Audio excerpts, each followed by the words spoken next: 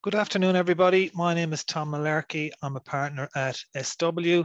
It's my pleasure to welcome you all to our Spotlight Wine Export Diversification webinar today. Firstly, I want to acknowledge the traditional custodians and their connection to land, sea, and community, and we pay respect to their elders past, present, and emerging. We have a great panel for you today. We're very excited to be able to bring together these leading experts on their respective Asian markets. We are joined by Stuart, Makoto, Sangmi, Sneha, and Mark to discuss the export potential and practicality for Australian wine in these markets. Now, before we get going, there are a couple of housekeeping matters to attend to. We recommend that you click on the Enter Full Screen button on the top right corner of your screen. That's to achieve the best webinar experience. We will be running a Q&A function today, so if you would like to ask or submit a question, please hit the Q&A button at the bottom of your screen and submit it there. We'll endeavour to answer your questions at the end of the presentation, or otherwise we are happy to contact you when the session is over. Finally, we are running some polling questions today, 2 questions which should be popping up on your screen about now. As soon as you answer those questions, that screen will disappear, but the questions are accessible throughout the seminar through the poll function button. Again, it's at the bottom of your screen, and I'll share the results of those questions towards the end of the session. So with the housekeeping done, I'd like to introduce Mark O'Callaghan, Managing Director of Wine Network Consulting. He'll be moderating today's session. Mark joined that company as a director and consultant in 2013 after working as a senior winemaker for one of the largest Australian wine companies. He works with wine businesses across Australia and around the world, including China and England, with area projects in India and the Canary Islands. Mark is on the management committee and is the immediate past president of the Yarra Valley Wine Growers Association. He is a regular wine show judge, occasional author and lecturer, member of the Victorian Pinot Noir Workshop Committee, and former chair of the Committee for the Yarra Valley Wine Show and James Halliday Chardonnay Challenge. He's also a scholar at the 2007 Lynn Evans tutorial, so a very busy man. Welcome, Mark. We're excited to be presenting this webinar with you today on such an important topic. Over to you. Thank you, Tom. In terms of the sequence, we've got our 4 speakers presenting for us today, followed by a Q&A session. It's a formidable lineup and there's some really interesting content coming. Our first speaker joining us from Sydney is Stuart Barclay from Wine Australia, General Manager of Marketing, and he'll provide some opening remarks. Stuart joined Wine Australia in 2014 as General Manager Marketing. He has responsibility for Wine Australia promotional activities domestically and internationally. There's more than 23 years experience in the wine sector in the UK and Australia, including 10 years experience managing buying, wine production, direct to consumer sales, and marketing channels for the Cellarmasters Group and Woolworths Liquor. Thank you for joining us, Stuart. Over to you. Thank you, Mark. It's great to be here, everyone, to talk about diversification. I just want to set the scene.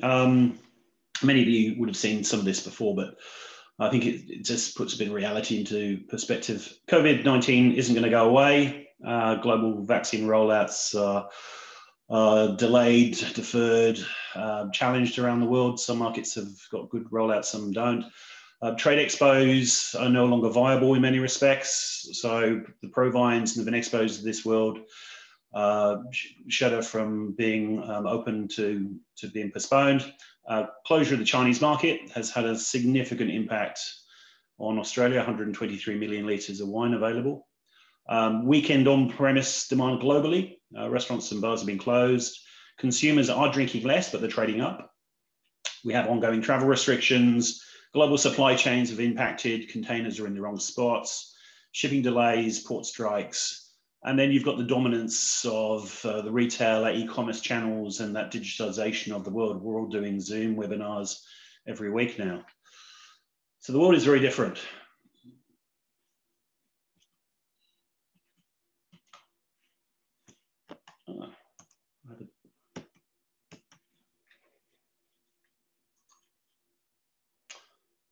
Sorry, everyone, my slides have stuck. So what is Wine Australia's current priorities? Obviously, finding homes for 123 million litres of wine, but Our key markets historically, and they still are because we have offices there, are the USA. Key focus on California, Texas, Florida, Illinois, New Jersey, and New York. Canada, British Columbia, Quebec, and Ontario. The UK, we operate out of the High Commission in London, where we focus very much on the Nordics, Germany, and the Netherlands. Then in Asia, we've never really had a strong footprint. We closed our office in Tokyo down in 2011. But our key markets there, which we've identified working very, very closely with Austrade, is Vietnam, Indonesia, Thailand, South Korea, Taiwan, and Japan. Now, as part of that working with Austrade, I thought it really important to update you in terms of what's happening. Austrade received a funding boost back in December 2020. Minister Tian announced about $72 million worth of additional funding to put extra boots on the ground in the markets. Those extra boots are basically BDMs in the posts. There's a series and suite of global engagement managers being employed, really to drive additional opportunities for the 13 agri-commodities impacted by China. Now, Wine Australia and Austrade are very much working together in partnership. They're investing heavily in the Connect program with Wine Australia across the different markets. They're supporting extra activity into the market entry programs in the USA. In Canada as well, there's language support for translations of the Australian Wine Discovered educational modules, which is a really important piece for exporters to understand. And there's extra support for doing more virtual tastings across the Asian markets as well. Now, some of you would have seen this in the last few days. These are our latest export results. Sales have dropped by 10% to 2.56 billion. That is driven by the Chinese downturn. But we are seeing growth in other markets. Certainly, South Korea is a standout at 111% up, but it is a smaller market. The UK is really driving the demand at the moment, and we've seen an upswell of 26% extra volumes going into the UK and value as well. The US is slightly down at the moment, but there is positivity in the export numbers, but there is no silver lining to the Chinese issue. Now, this particular webinar is all about Asia in many respects, and what I have here on this particular slide is just an update in terms of what are our 9 largest markets across the Asian market. That's basically 47 million cases valued at total market of 47 million cases valued at $6.1 billion. Of that, Japan is by far the biggest wine market. As mentioned, South Korea is close to $1 billion, and we're seeing very good growth there, but it's off a relatively small base. A lot of the other markets are relatively small, less than $500 million in total. They're geographically fragmented markets. Some markets, such as Singapore, are trading hubs. What goes into that market doesn't necessarily get consumed or sold there. And across the entire Asian market, there's significant market access issues, regulatory issues, tariff issues, and social attitudes to alcohol differ from market to market. Now, these are the high-level market trends. COVID-19 has interrupted value growth across the region in 2020. In 2021, subject to COVID surges, we had expected the region to be relatively stable. We've done forecasts out in the region to 2025. And over that period of time, we do expect some volume increases to play through of about 2% per annum, with value increases of also about 3% annually coming through as well. But we are forecasting that all markets will grow. But what we're seeing is that some of the strongest growth rates are in the smaller markets, and I'll get to that a little bit later.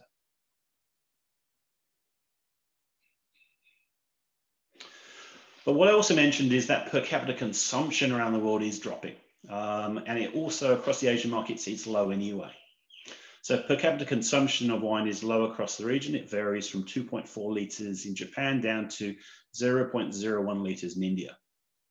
Wine is not the first choice for the consumer in this market, and we have to recognise that. Beer, spirits all outperform wine. Non-consumption of alcohol is also very, very normal in this region. Per capita consumption is on the rise in South Korea, has declined in Japan and Taiwan, and has been relatively stable in the other markets. Price points. As you can see from this slide, the biggest price point variance is in Singapore, where there is a higher preference of more premium wines. Almost 3/4 of all wines sold in the region is commercial value table wine, so it's less than $10 US per bottle, with 1/4 of that premium and above. Singapore has the highest share of premium sales, and Indonesia and India the lowest. South Korea and Japan have very similar price point profiles. Here's some price point trends. Commercial value growth is forecast to be stronger overall across the regions. For the premium segments, South Korea, Thailand, Vietnam, India, and Indonesia are the standout countries for potential growth. Japan is expected slowly to grow post-COVID. And as you can see from the 5-year CAGRs, there is variability across the different markets. Australian market share in the regions. Well, Australia has a small share of wine across the Asian markets. So our volume is about 7% and our value about 10%. Australia is, however, the market leader in India, Malaysia, Indonesia, Thailand, and Singapore. There has been significant upside for Australia in Japan, South Korea, Vietnam, and Taiwan in the short to medium term. Whilst Australia is the market leader in India for imported table wine, the market will be a slow burn until a free trade agreement or market access issues are resolved. So whilst we have identified 6 target markets in the short term, India is very much the slow burn market and there's a lot more government support to be able to open the markets up. Australian wine exports into the region. Well, the top 9 markets account for about 5% of the volume and 10% of the value for Australian wine exports. Japan is the biggest by volume, but has the lowest average value amongst the top 9 markets due to a large proportion of unpackaged bulk wine in the mix. We do have a free trade agreement, but also so does Chile. Chilean wine is extremely price competitive and Australia really struggles to compete. The Olympics hasn't generated demand due to restrictions and importers are sitting on high inventory levels. Also, consumption in Japan has dropped during COVID, whereas in other markets we've seen some increases. And as I said already, India has significantly regulatory challenges, but high tariffs, and also we see it as a slow burn market. The total value of exports to the 9 markets increased by 21% in 2021. While value has also grown over the last 5 years to 8% per annum. South Korea, as already mentioned, is a standout with growth of 111% in 2021. With the exceptions of Malaysia and Vietnam, all markets showed growth in the previous 5 years pre-COVID. But at the moment, all markets are suffering. The COVID surge. On-premises are closed, ongoing restrictions and lockdowns are in place. And we're seeing consumption in certain markets drop. A lot of exporters impacted by China are also targeting similar markets. And there is saturation occurring. Austrade in particular are seeing a lot of individuals, a lot of companies wanting to target South Korea. But there is only a certain amount of pipeline fill we can undertake in these markets. However, there are opportunities out there for every exporter, subject to the price point they want to play in. Now, one of the areas that we've been developing over the last 18 months to support exporters looking for new market opportunities is the launch of the Australian Wine Connect platform, which we launched back in April 2021. The Connect platform is being designed to be a 24/7, always-on, 12-month expo. It is designed for exporters to identify target markets. And what we are doing with Wine Australia, but also with Austrade, is targeting those markets to drive high-quality buyer traffic onto the platform to do a buyer and seller connection point. A buyer can search by price point, they can search by FOB value, they can search by region, they can search by style. So it gives the buyer a great opportunity or a great resource to be able to target exporters to drive that growth. As I mentioned, why Connect? Well, expos aren't really viable in the short term. Yes, there are plans by Vinexpo and Provine to have trade shows over the next 12 months. Will they actually go ahead? A lot of changes have been accelerated by the pandemic. Consumer patterns have also been altered. So consumers are buying in a different way. There is a lot of online e-commerce happening now. Some markets you can't do e-commerce, such as South Korea.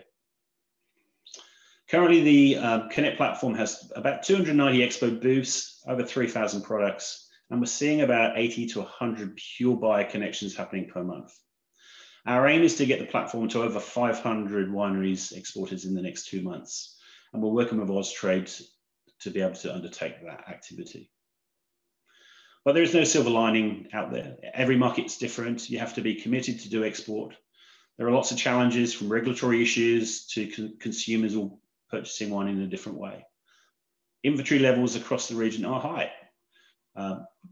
The Olympics hasn't driven consumption in Japan, for example. Lockdowns continually play through on a day-to-day basis, and COVID is surging. So the world's a very different place to what we've been used to in the last few years. And Wine Australia is here to help. So is Austrade. So please contact us if you need support and extra help. And I look forward to talking to you in the future. Here's just a reminder, if you're interested in Australian Wine Connect, connect.australianwine.com will take you to the portal where you can sign up. Thank you, Mark. Brilliant. Thanks, Stuart. That was absolutely fascinating. Some really sobering material in there. So now we'll move seamlessly from Sydney across to Sapporo in Japan, where our second speaker is Makoto Shimizu. She's a consultant at Hokkaido Strategic Trade and Investment Promotional Services. She will give us an overview of Japan. As a marketing consultant based in Hokkaido, Japan, assisting Japanese and overseas businesses with their international expansion plans, Makoto worked as a business development manager in the food and agribusiness sector at Austrade's Sapporo office for 17 years, and she's worked at Jetro as assisting overseas companies in their investment projects into Japan.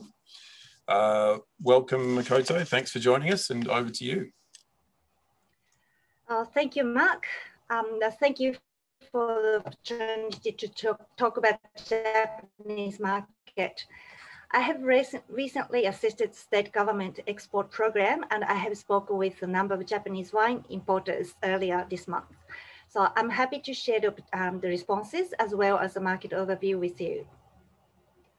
I will not spend much time about the data, but just to show you the economic snapshot, and the minimum wage in Japan is quite low compared to Australia. This slide shows how small of the wine market in Japan.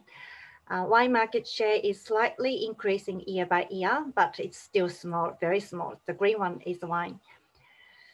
Liquor is expanding its share in the alcohol market. In a small pie of wine market, Australian wine share is also small.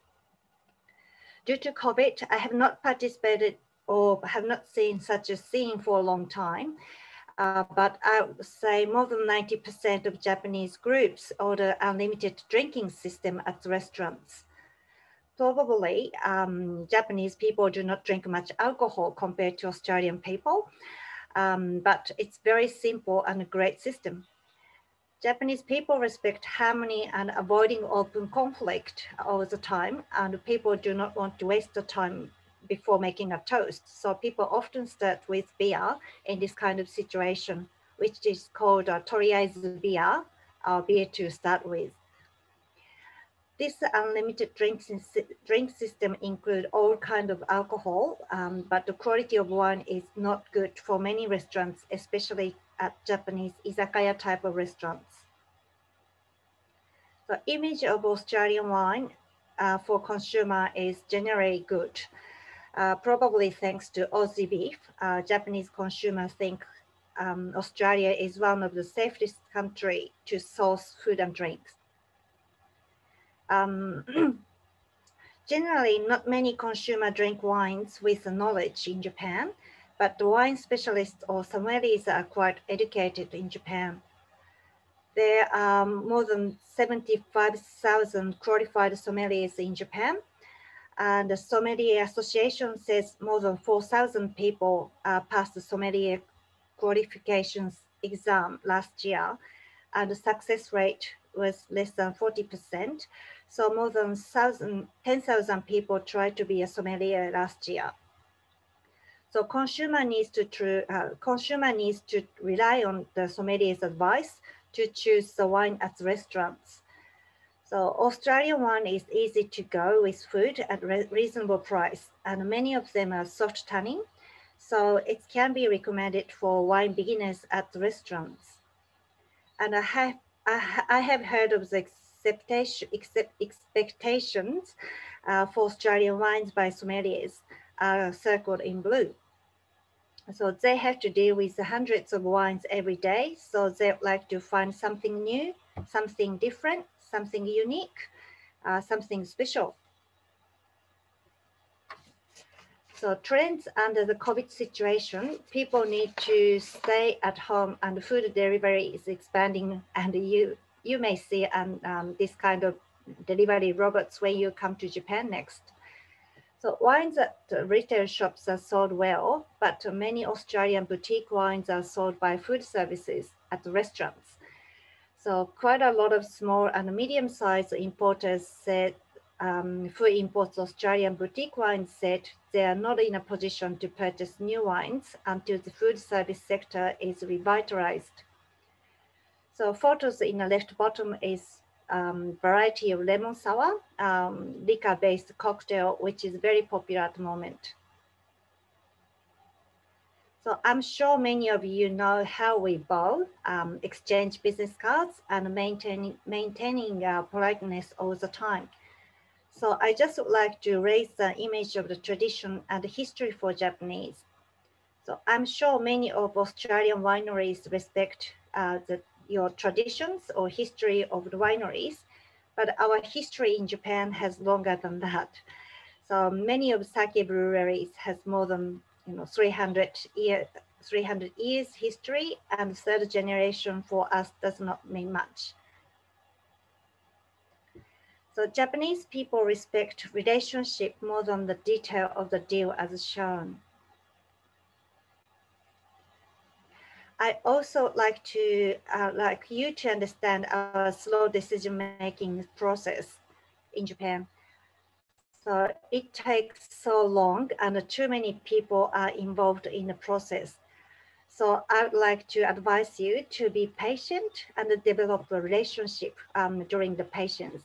So Japanese people will give you lots of questions about wineries and maybe wine making method, and so many questions you will receive from the Japanese importers.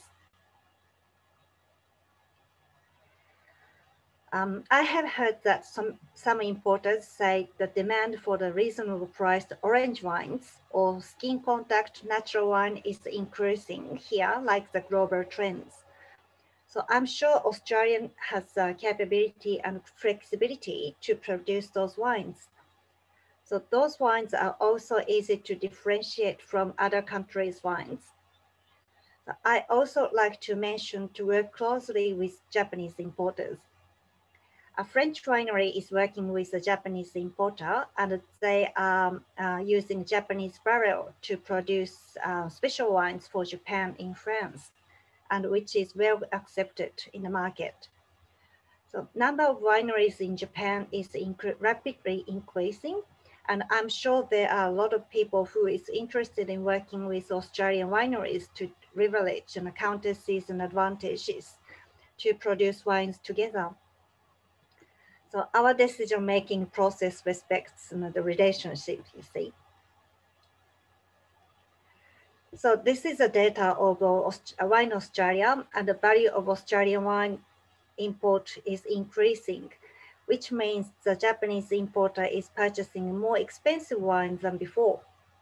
So I'm sure the value curve can be bigger and bigger. So I'm more than happy to support for that, support an Australian wine industry if I can at any time in the future. Thank you very much. Excellent. Thanks, Makoto. Some tremendous advice in there. That was, yeah, some brilliant insights there. Now, one little housekeeping matter that we might go to is just maybe to remind the delegates to keep in mind the Q&A function at the bottom of the screen. So if you have questions during the session, you can shoot those through and we'll corral those near the end to make that nice and focused. So just popping over the straits or over the sea there, we'll go from Japan over to Korea now. And in Seoul, we have Sang-mi Kim joining us. She will give us an overview of the wine market in South Korea. She's a leading writer and educator in the field of wine. Sang-mi is currently writing for wine21.com, the leading on wine portal. And I hope I have the pronunciation right here, Economy Chosun one of the most famous weekly news media outlets in Korea. She also previously wrote weekly wine columns for Dong Weekly, one of the top 3 news magazines in Korea. She also teaches WSET courses and teaches wine in universities. Leading expert, she's been recognised through her appointment as a judge at the Berlin Wine Trophy, Asia Wine Trophy, and Korea Wine and Spirits Awards. She works as an interpreter and a panelist for various wine conferences such as Gambero Rosso and wine seminars for California, Argentina, Spain, and Greece. Thank you and welcome, Sangmi. Over to you. Yeah. Thank you, Mark. So, okay. In Korea, the local wine production is very small. So almost all wine consumed is imported. Since 1996, the wine import has steadily increased, but last year, Korea recorded the biggest wine import reaching $330 million, which is 27% up compared to 2019. This far exceeds the average annual growth rate of 12% between 2015 and 2020. This chart shows the latest data up to the first quarter of this year. The wine import increased again, which is very unusual. Normally, the first quarter import is not bigger than the fourth quarter because importers have leftover wines to sell from the previous year. However, this year we saw another up in the first quarter, and this clearly indicates that wine consumption is fast growing in Korea. According to a news article in early March this year, Lotte Mart, one of the leading hypermarkets in Korea, had 98% up of wine sales this year compared to the same period last year. So why is this happening? Based on a survey performed in September last year, people are consuming mostly beer and soju. However, consumers answered that they will likely drink more wines in the future. This is highly related with health concerns. Consumers are looking for lower alcohol drinks, such as beer and wine. And the pandemic also led more wine consumption as people choose wine as a beverage to drink at home. People who already enjoyed wine before now opt for better, more expensive wines. So it seems the future of wine market in Korea, seems quite bright. But there are challenges as well. First, the high tax for wine in Korea. As you can see on this chart, we have very complicated tax system. If you import a wine of invoice value $10, the total cost becomes around $15 after adding all the taxes. And by adding distribution cost and sales margin, the final wine price could be around $20. Well, $10 becoming $20 could sound like a small markup, but if a wine's invoice value is $100, then the total cost becomes over $150. And the final price could be nearly $200. So in Korean market, expensive wine gets more expensive due to this tax system. The second challenge is that no alcoholic drinks are allowed to be sold online. Fortunately, smart ordering system has been granted last year. It is a system that allows consumers to order wine via online, but still they have to visit offline shops to pay and pick up the wine. Now, let's see how Australian wines are doing in Korean market. This chart shows that Australia takes the 6th place both in volume and value. However, the thing is that this rank has never changed. Australia has always been in 6th place since 2008. Let's compare the number of Australia with USA. The difference of volume is very big, is not very big, but the difference between value is huge. So why is this happening? First, it is necessary to understand Korean consumers. Though Korean market is still on its early stage, consumers' tastes are getting sophisticated and they are seeking for diversity. This chart shows the share of red wine is decreasing while sparkling wine has grown fast. In addition, consumers are trying new styles and varieties from more diverse origins. The total wine imports from minor countries like Argentina, South Africa, Germany, and New Zealand had 35% up by value and 26% up by volume last year. However, still Australian wine export is too much focused on Shiraz. Well, I interviewed 3 major wine importers in Korea. They are strong players in the market, importing Penfolds, Brown Brothers, Yalumba, Henschke, and so on. The common thing they said was that Australian wines are sandwiched between US and Chile. US wines are expanding their share from luxury and premium to popular and value wines. On the contrary, Chilean wines are spreading upwards to premium and luxury wines. The importer said that most Australian wines sold in Korean market are between $20 and $39 price range. They said consumers treat Australian wines as a small brother of US wines, only second to California wines, and they don't realize that Australia produces high quality luxury wines like Curt wines in the US. So what kind of efforts have been done by competitors? They do grand tasting and master classes regional basis. There is no US wine grand tasting, but California wine tasting, Washington State wine seminar, and for Italy, they are doing Chianti Classico tastings, and Asti is doing master classes.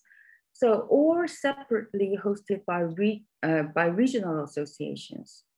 They do this because they want to clearly communicate the characteristics of their wines and promote the diversity. They also host special wine events and competitions. French Ministry of Agriculture has hosted Korea Sommelier competition every year since 2001. This event was held even in this pandemic period. They invite Korean journalists for on-site press tours. And recently, US government and Washington State Wine Commissions allocated special budget to release a series of articles about their wines. 12 articles were published for US wines for 6 months, and 6 articles for Washington wines, including 4 wine seminars and Instagram campaigns. Well, I was one of the team members, and I also wrote, some of the articles. In case of individual wineries, the owners and winemakers are visiting Korea very often. They tend to meet wine writers, opinion leaders, and connoisseurs face to face. Due to the pandemic, they invite us to video conferences now, but as soon as the COVID is over, they will come to Korea again. So finally, what are the key things to do to be successful in Korean market? Wine Australia is holding grand tasting and masterclass once a year in Korea, but I think this is not enough. More grand tasting and masterclasses are needed, and they are better to be done regional basis. Target-oriented marketing is essential. Recently, Darenberg has done a promotional event inviting active SNS influencers. Well, actually, the wine was not that popular in Korean market, but after the event, the importer have seen good increase in sales now.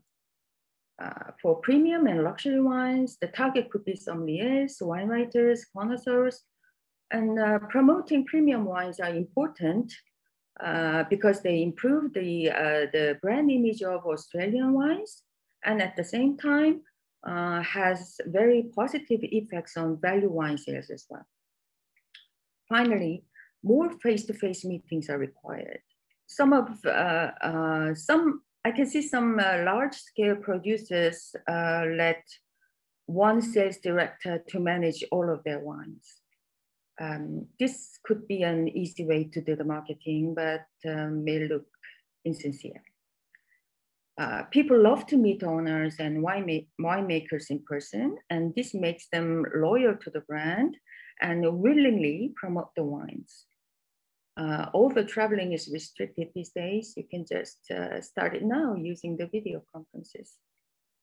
So this is end of my presentation, and thanks for listening. Fantastic. Thank you, Sangmi. That was great. Yeah, great summary of the opportunity and the challenges there. That was brilliant.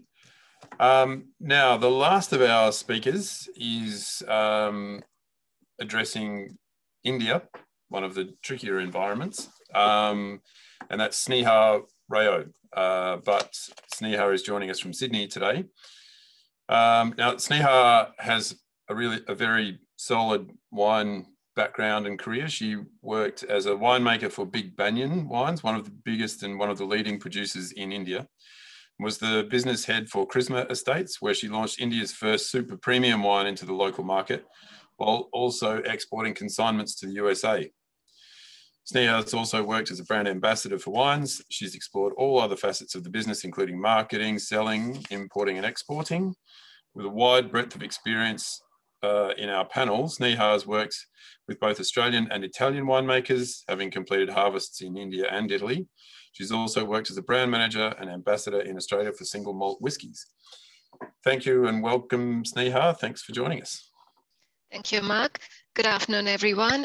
It's a pleasure to be here on this panel and talk about the Indian wine market and the potential that still remains untapped. So India as a country, as most of you all are aware, is very diverse. We have diversity in culture, cuisine, food, color, as well as our preferences for alcohol. It is predominantly a whiskey or spirit drinking country, but wines is a growing segment that remains untapped. In terms of the Indian wine market, it's estimated to be valued at about $150 million US. Imported wines account for 30% and the rest is catered for domestically. The Indian wine market, domestic market, is about 22 years old and produces a fair amount of wines. In 2018, analysts reported that the Indian wine market had achieved a compound annual growth rate of more than 25% from 2011 to 2018 in its report.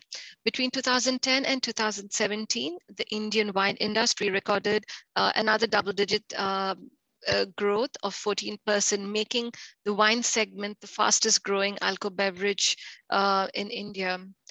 Wine Intelligence released a report in 2018 where it likened India to where the Chinese market was 15 years ago.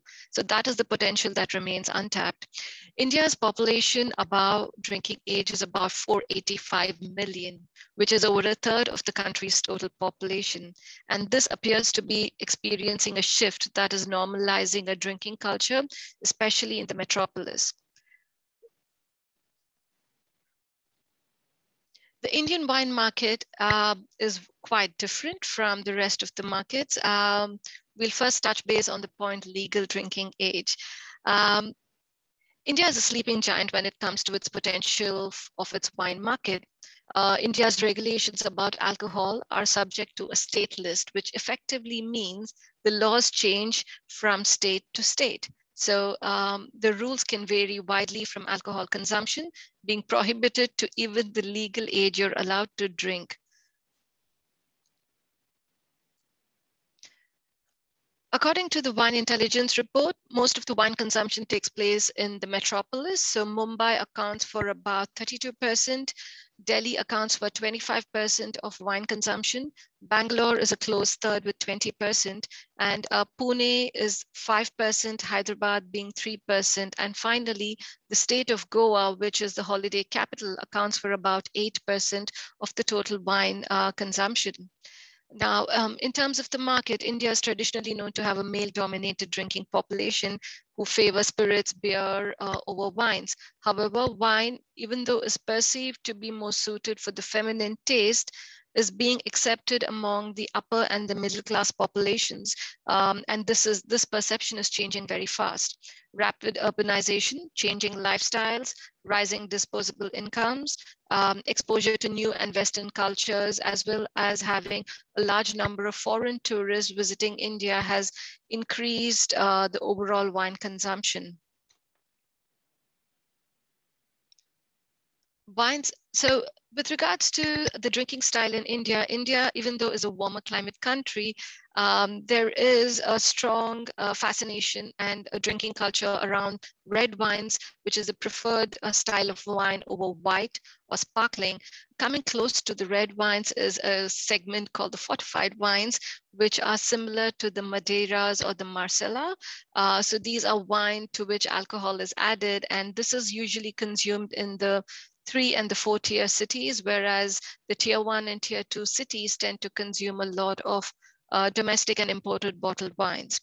In terms of the market, what is the key important factors influencing purchase? The main important thing is price, which was covered by Stuart as well earlier.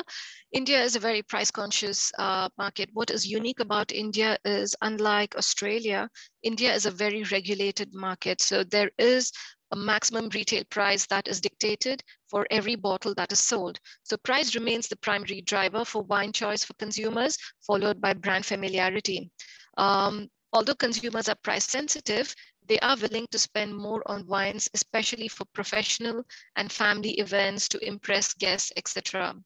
Now, growth is predominantly in the age group and gender, which is an important aspect as well.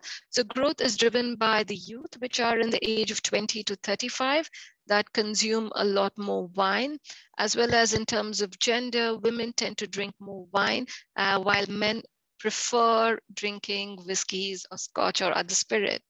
Wine consumption is also being driven by health benefits.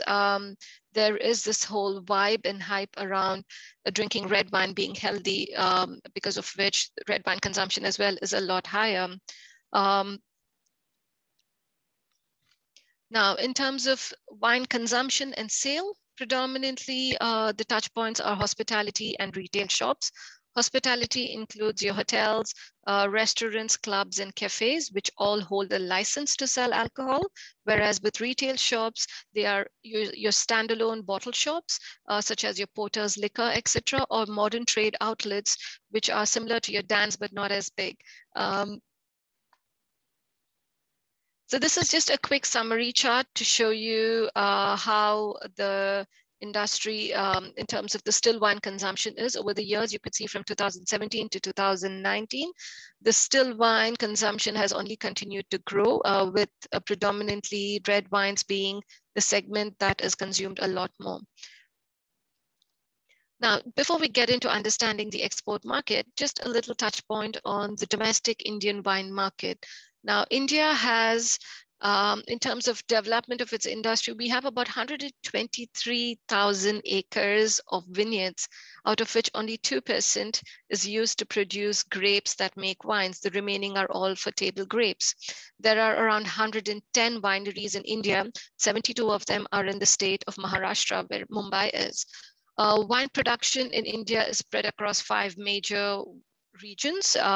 It includes Nasik and Pune in Maharashtra state, as well as Bangalore, Hampi, and Bijapur in Karnataka. These are some of the most popular brands. We do have a lot of international brands as well that have, for example, Chandon, that has set up a Chandon India label producing sparkling wines, and tapping in on that segment, which is still being explored. You have Fratelli, which has tie-ups with Italian winemakers, as well as Steven Spurrier. They have a label with him. Sula is one of the second largest, it's the largest winery at the moment, and the second winery that was set up many years ago. Now, if you look at India's wine import by region, you would see that The top destinations for wine imports, this is based on a 2018-19 IWSR report as well. The top destinations are Australia is our first largest importer with 41% of the total imported wines. European Union is about a close 33%, and the rest is smaller quantities. Now, even in the Australian wines, these are some of the popular brands that most people are familiar with or consume or buy for everyday drinking, gifting, so forth. Now, understanding the Indian market.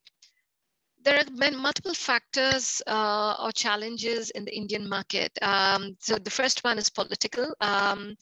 India consists of 29 states, 7 union territories. Each of these states are like a country of its own. They levy different taxes, fees, duties, etc.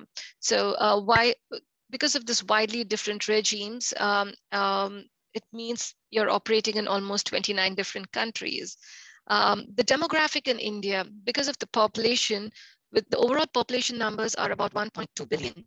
And this is growing at about 15 to 20 million every year. Of this, the legal age, as I mentioned before, is 485 million, which is 1/3 that remains untapped.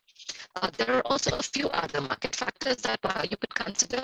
Example would be, say, the changing restaurant scene in Delhi. It's supporting with an increased number of Italian restaurants being established in Delhi. There is an increased demand for Italian wines.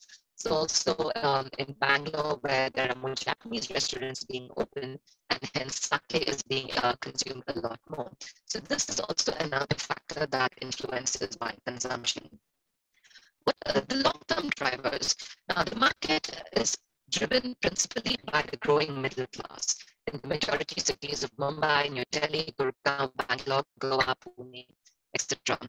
This is being reinforced by the increasing take-up of wine in Tier 2 and Tier 3 cities, as well as a lot more women who consume wine, and it's acceptable now for women to consume wine. The cultural taboo is slowly being lifted. In terms of the outlook, while yes, the industry around the world is impacted by COVID, the market will pick up again once economic growth resumes and the positive consumer sentiments. Yeah. Sorry, can I just interrupt? Unfortunately, your audio is really quite terrible. So, although, hang on, now you sound a bit better. Try that again. Is this better? Much better, thank you. Oh, I'm so sorry. Let me kind of start. I just looked it up earlier. Go for it. Please continue. All right, so let's continue with the current situation. So the current situation in India, wine imports have been seeing a double-digit increase since 2019. It was 14% in 2018. Despite unfavorable domestic tax structure, Indian wine imports have been growing at 12 to 13%. Imported wines constitute about 35% of the country's total wine consumption in terms of value, but only 12% in terms of volume. Now, most of the world's wine producing regions are available in India, but in very small quantities. Local production is also increasing. We have about 17.6 million liters produced in 2019, but the number is still very, very insignificant compared to the drinking population of 485 million. Now, imported wine will be in high demand, and the number of Indian importers has also been constantly increasing in the last 5 years. Now, going on to my last slide. So the tips for success. Now, yes, India is a daunting market. It's not as easy as most other markets would be, but it is a market that has a lot of potential that you could tap. So the way to go around with the Indian market is we start off with point 1. So as in the case of any market entry, extensive knowledge of the local situation is vital. As every Indian state has its own set of regulations and taxes, make sure that you are up to date with all of them, or you understand the pricing so that you know how your wines will be priced once it lands in that respective market.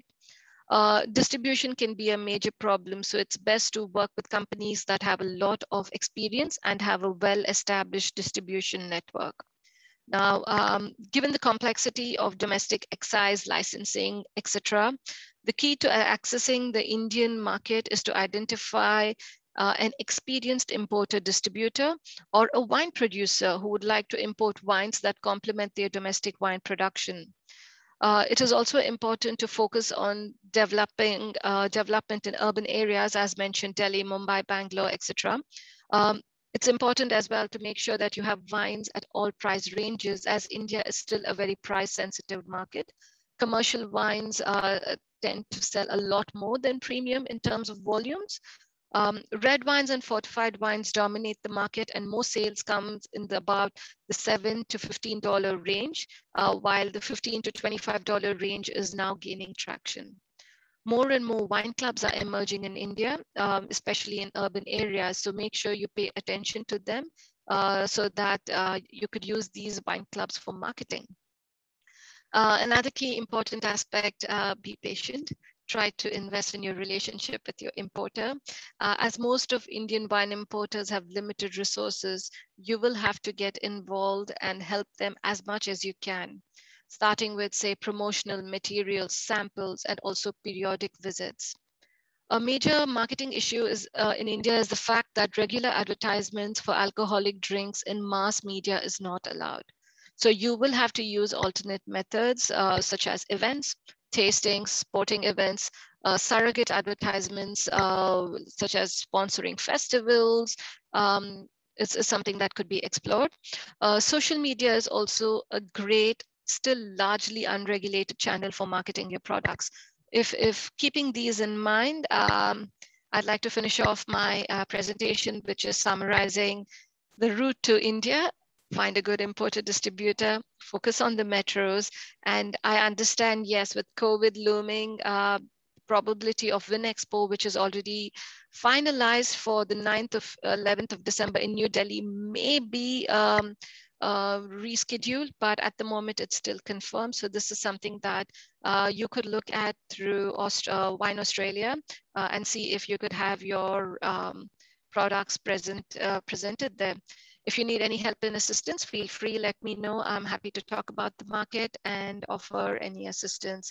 Thank you for your time, and over to you, Mark. Brilliant. Thank you, Sneha. So we've got one of the more pertinent questions that's come through for you in particular is your reading of the situation with respect to import duties and tariffs and things like that. One of the things that India is notorious for, its complexity and its high taxes. What's the latest on when, you know, that might start to, the Titanic might start to turn around there?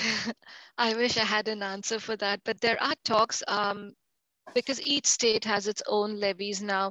The government of India levies 150% import duty, which is still being discussed by to lower this, as well as there are import duties levied by each state.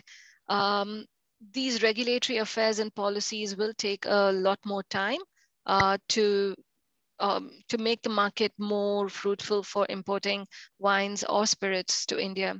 But at the moment, there is no immediate respite, but yes, talks are in progress. And I think Stuart can add more value on what Australia's negotiations with India is at the moment. Slow burn, yeah. Now, for everybody, we only have a few minutes left, so we will need to be quick. Can I just maybe draw everybody's attention again to the poll that we've had running? Please take a moment to have a look at that and see if you can fill that one in.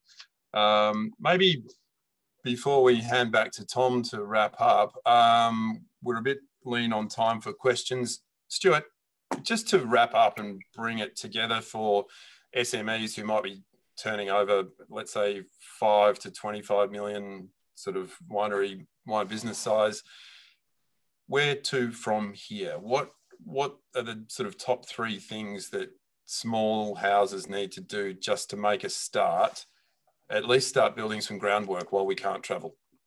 Okay, I think there's some things you can do quite quickly. Firstly, make sure you're claiming all the right export grants at the moment. So ensure that you're claiming the EMDG grant, the Export Marketing Development Grant.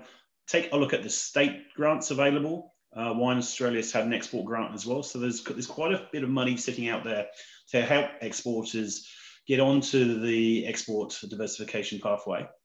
and also to help you when you're actually trying to export. So there's that piece. So check out the grant structure. Also, do your research. Which of the markets that are growing the easiest and the best? Some markets are obviously growing exceptionally well, such as South Korea, but a lot of exporters are also targeting those markets as well. Markets such as India is a really hard one. And that is probably a generational piece of work that the Australian government needs to do. Free trade agreement isn't in place. That will probably take another 10 years to play through. So, but there's still business to be done. And normally the Indian market's a really strong market for Australia. But during this current 12 months, it's weakened. So do your homework, check out the available grants. There's a lot of capability support out there at the moment through Austrade, but also through the state associations and the state trade bodies as well. Great advice. Thanks, Stuart.